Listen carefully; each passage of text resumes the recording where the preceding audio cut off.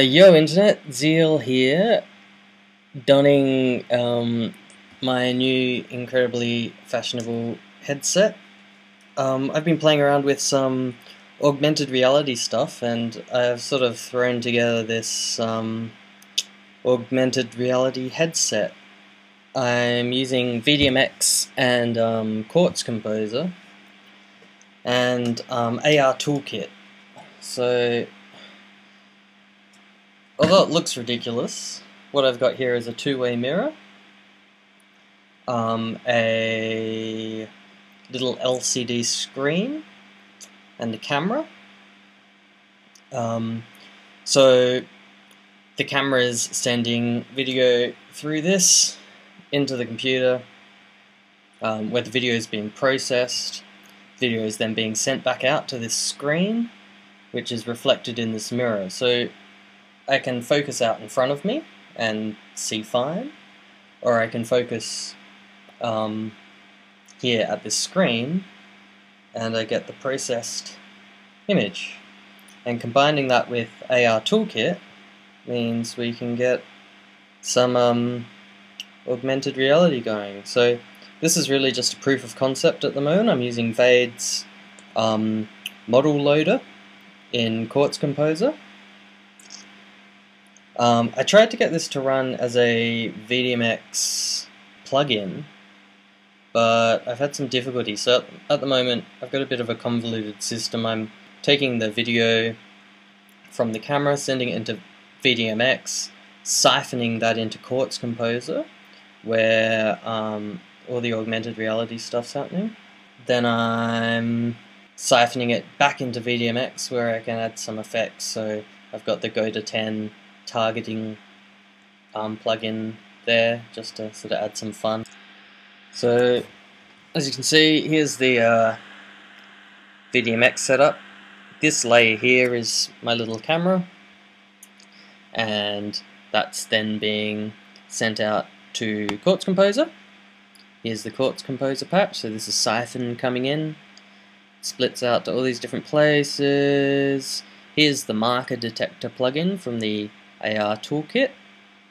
One thing I did find is when you use just the AR Marker Toolkit plugin, it doesn't correct the coordinates correctly, so you find moving this around, the model doesn't move around in relation to it. It's a bit wonky, so I discovered someone had put this together, this little AR Toolkit coordinate correction, which fixes it all up and makes it sort of lock in a bit better.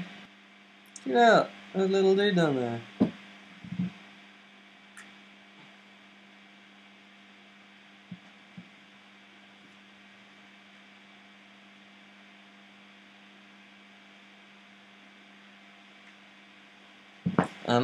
Yep, so it comes in here.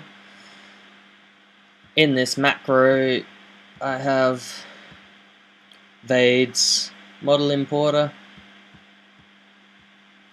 and that gets blended with the original image and then spat back out siphon, where it comes back into VDMX over somewhere. Here, comes in here.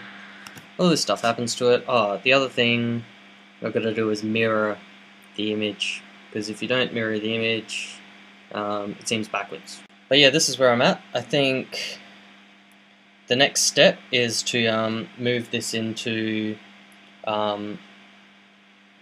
processing. There's a good little tutorial I saw on Creative Applications, a really cool blog, that goes through getting augmented reality running with multiple markers in processing. So that might be the next step. The other next step is I'm going to I got these off of eBay. They're My View video goggles, so they might be a little sleeker, a little more sleek than this contraption. I'll throw the camera on top. Yeah, these were about $80. The one problem with all the video goggles out there at the moment is the field of view is pretty crap. It's like looking at sort of a 5-inch screen from about a foot away, I suppose. I don't know why I'm talking in feet and inches. Get with the metric system already.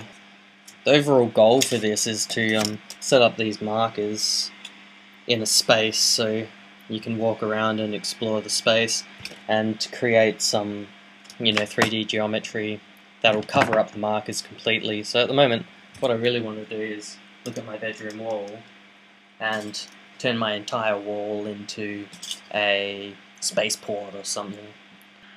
Alrighty, stay tuned. More stuff coming, more ridiculous headsets, more fun stuff. Thanks for watching.